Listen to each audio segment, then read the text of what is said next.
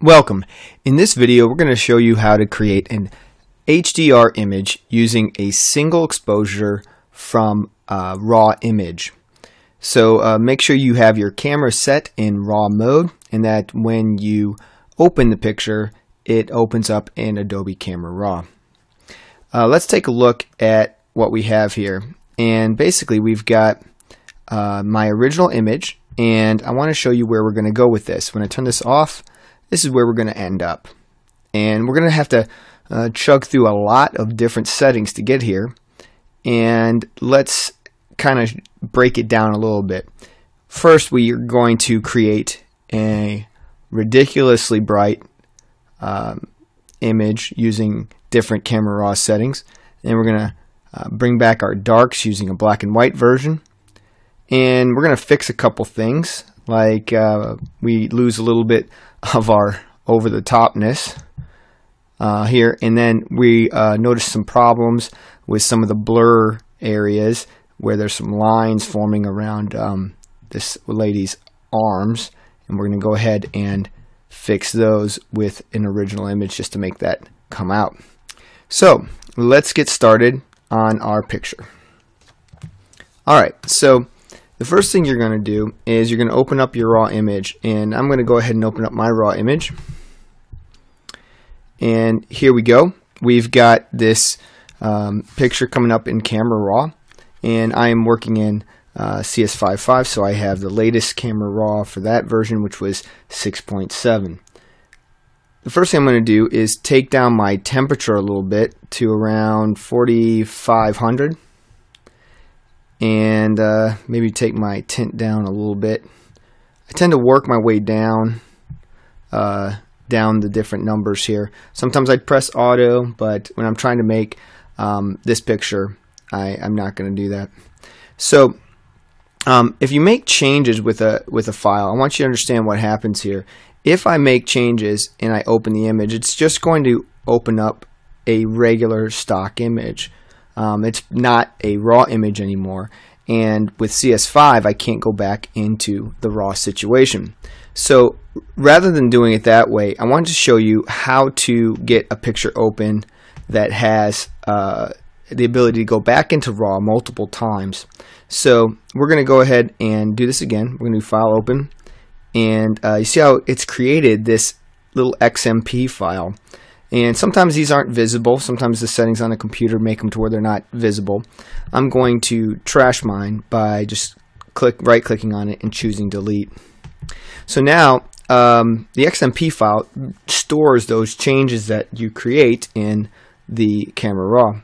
When I double-click this time, you notice my 4,500 is back to 4,900. Now, rather than opening up the image straight up, I'm going to hold down Shift, and it's going to change to where it says Open Object.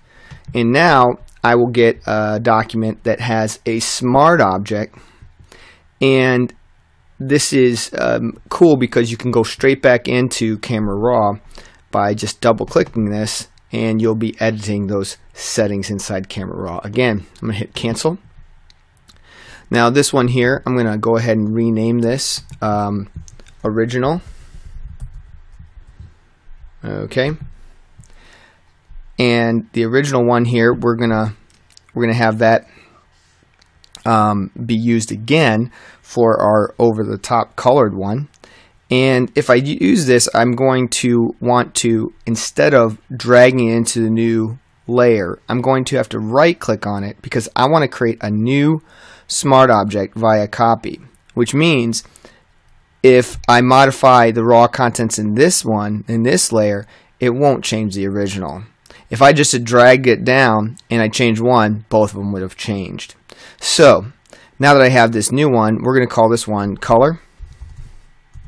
Alright, and I'm going to double click inside that thumbnail and I'll go back into Camera Raw.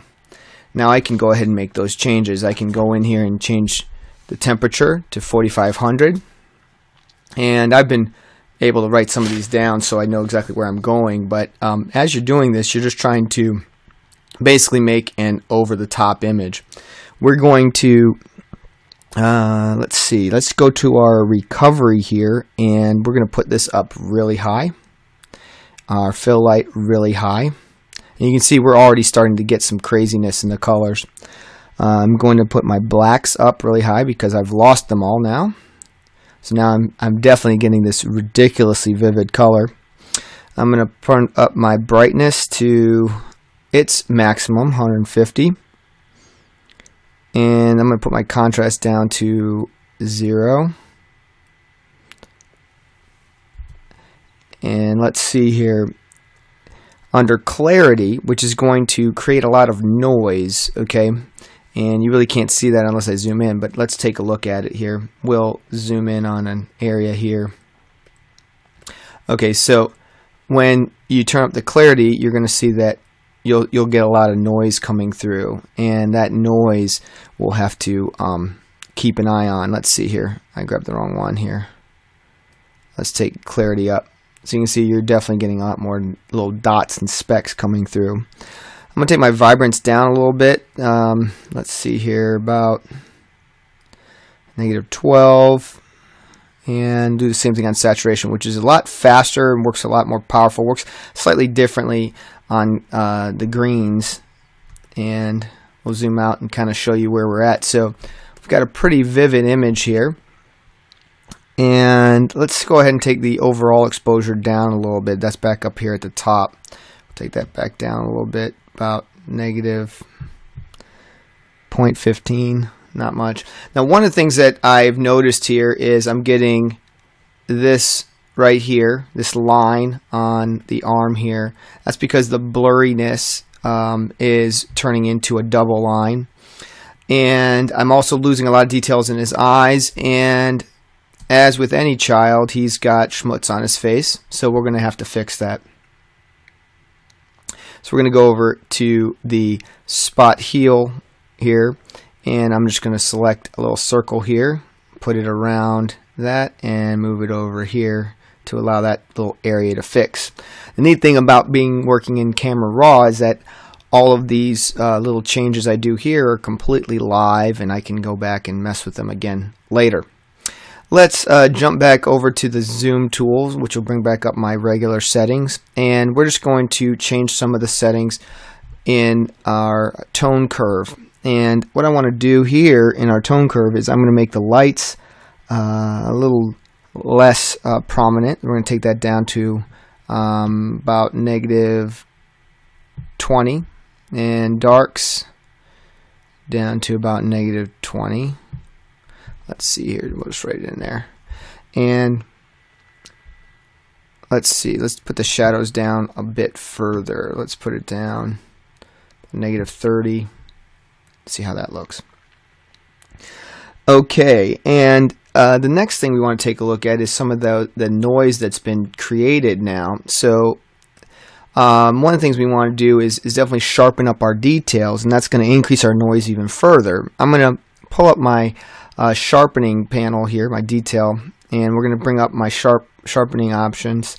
So you see now we're definitely getting a lot more noise. You can see all that noise that's coming up, but it's going to create much more clarity in our image. So we're going to be pausing here around 80 something, and let's see, under the radius we're going to increase that as well, and the detail we're going to put that up in the 60s.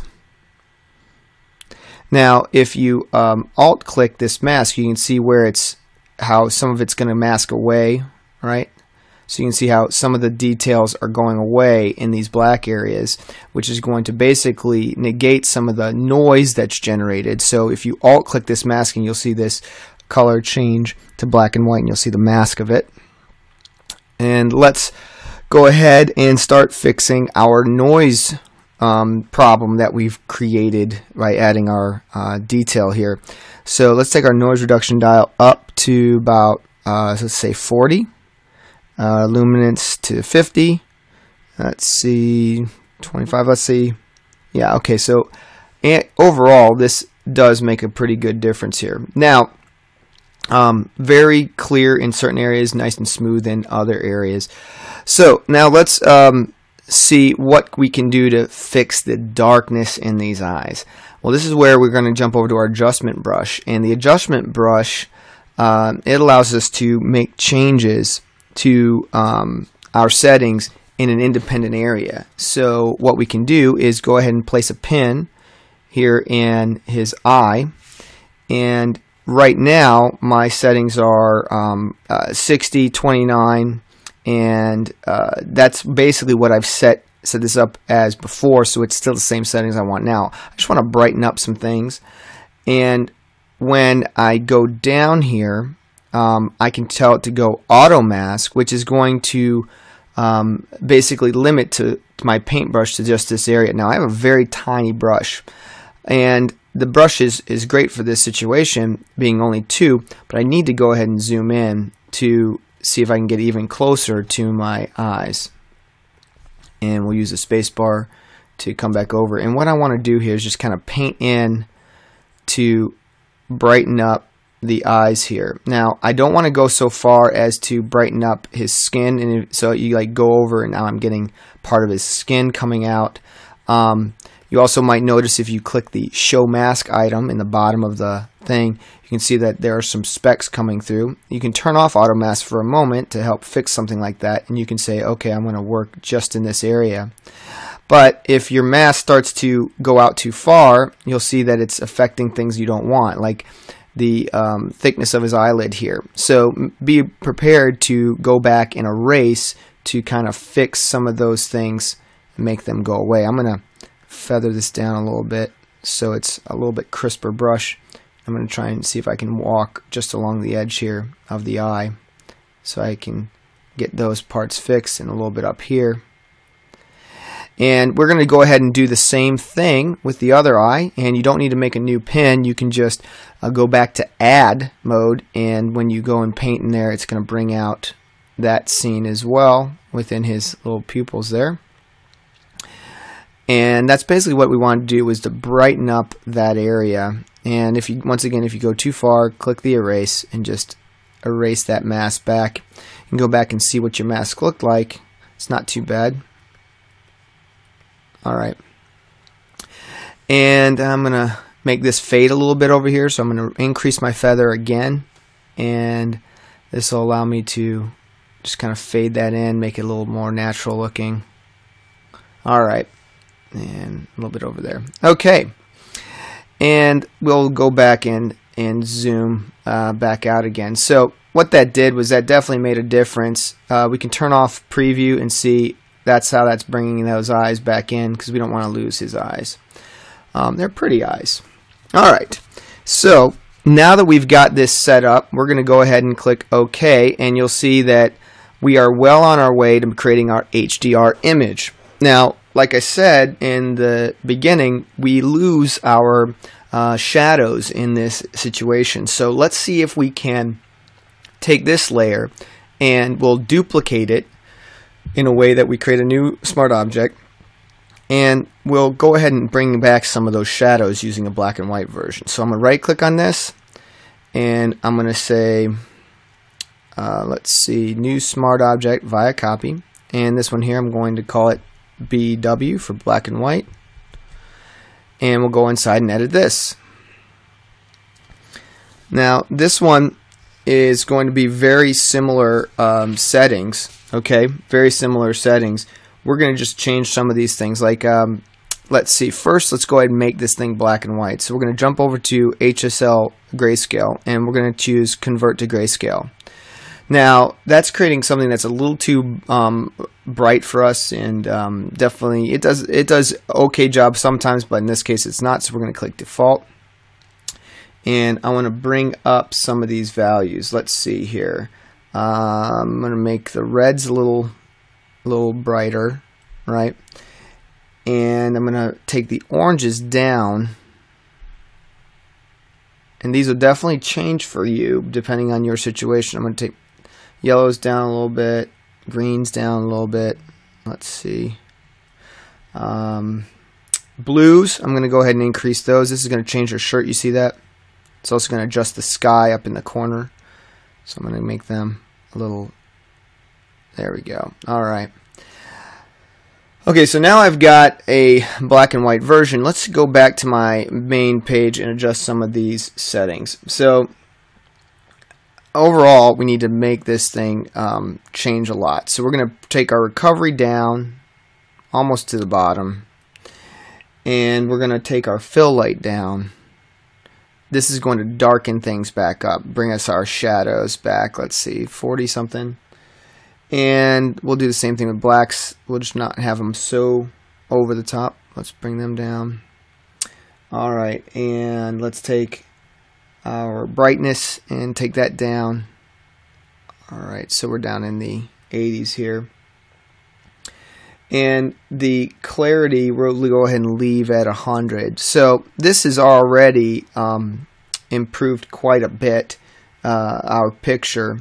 And what we want to do is see if we can maybe check on the settings of that adjustment brush. So we're going to take our adjustment brush settings, and we're just going to see if we click on it, it's going to reactivate that one, and we're going to just see if we can expose that up a little bit. So there we go. Bring his eyes back out.